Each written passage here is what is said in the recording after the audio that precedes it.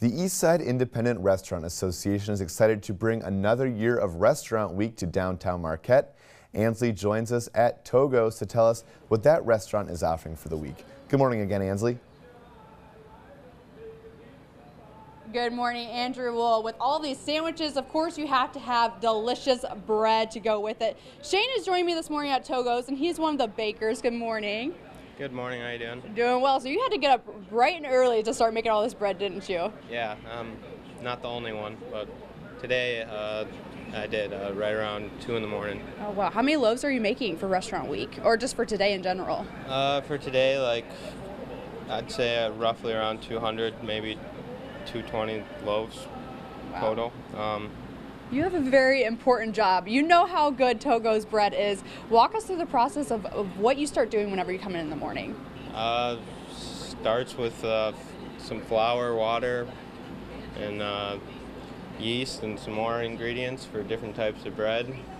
And then it mixes over in the big KitchenAid, and it gradually makes its way to the table where it's hand-shaped and then thrown into a machine that helps speed up the process, and then reshaped again and put in the oven over a 45 to an hour wait as it rises for its third or fourth time. I was seeing you weigh them out as well. Each loaf, does it have to be a certain weight? Yeah, they're each over a pound.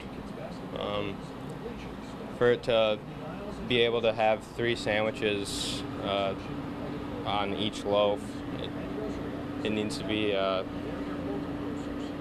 quite a bit of weight for a typical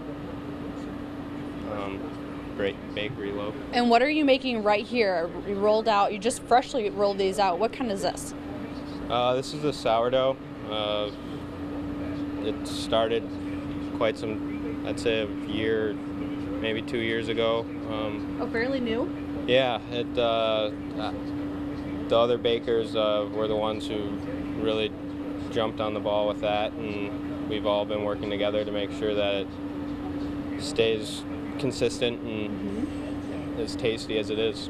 Okay, well, let's look at the deals for the Restaurant Week here at Togo's. For lunch, it looks like 2 small 6-inch sandwiches with the 2 combo. Not bad. Yeah. $10.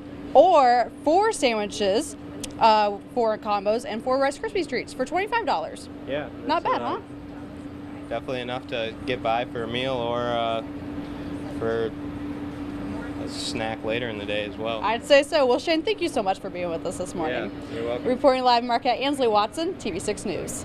All right, Ansley, thank you very much, and thank you to Togo's for letting us inside this morning as we start up this new week, Restaurant Week.